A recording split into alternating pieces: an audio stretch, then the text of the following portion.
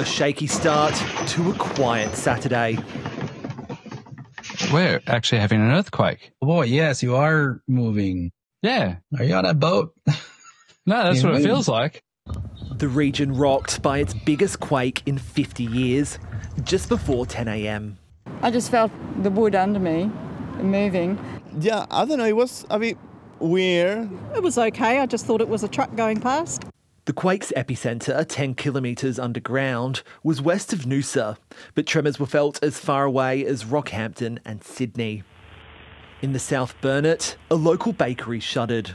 Everyone was looking around and we were a little bit nervous, but then it passed and we all had a bit of a giggle. Thousands lost power, including businesses on the Fraser Coast.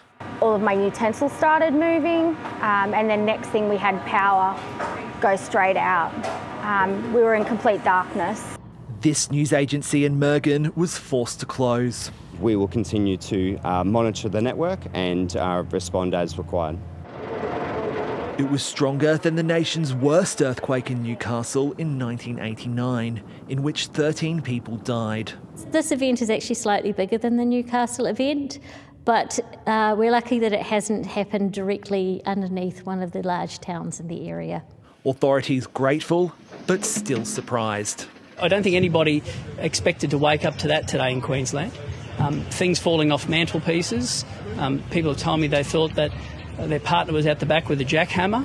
The quake didn't trigger a tsunami threat, and with only minor damage reported, many will be breathing a sigh of relief. But Geoscience Australia says aftershocks are possible in the coming days. Toby Loftus, ABC News.